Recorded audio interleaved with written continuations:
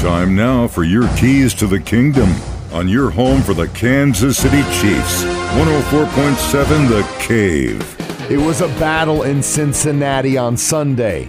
And even though the Chiefs didn't win, I felt like the D did pretty good. Here's what Justin Reid had to say after the loss. Yeah, all losses are tough. This one particularly stings because, it's circled on our calendars to come out here and play well, and we had an opportunity.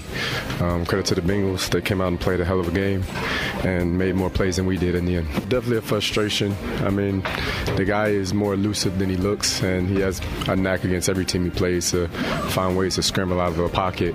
So, I mean, we were just there close enough, but, close only counts in horseshoes and hand grenades. Got to find a way to get 2% more on each play, come out with a dub.